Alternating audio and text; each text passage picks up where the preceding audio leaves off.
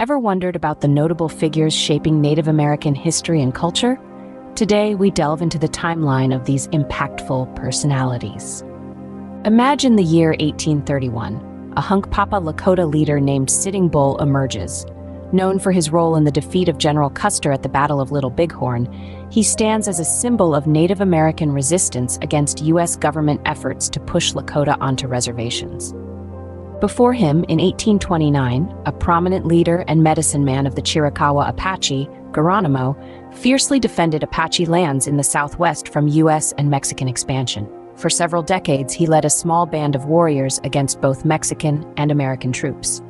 Fast forward to 1840, and we find Chief Joseph of the Nez Perce tribe, remembered for his principled resistance to the forced removal of his people from their ancestral lands in the Pacific Northwest. His famous words, "I will fight no more forever," resonate upon his surrender to U.S. authorities in 1877.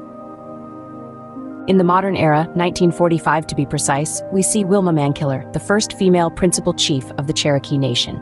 A trailblazer for Native American women in politics, she championed healthcare, education, and economic development. Rewind to 1822, and we encounter Red Cloud, an Oglala Lakota chief. He played a significant role in resisting U.S. government intrusion into Lakota territory during the 1860s, leading successful campaigns against U.S. military forts along the Bozeman Trail. Fast forward again to 1925, and we meet Maria Talchief, a member of the Osage Nation.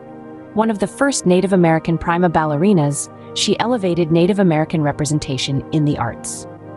Still in the modern era, but back to 1945, we find Susan Shown Harjo, a Cheyenne and Hodolji Muskogee activist and writer. She has been a leading figure in the fight for Native American rights, advocating for the repatriation of Native American remains and cultural artifacts.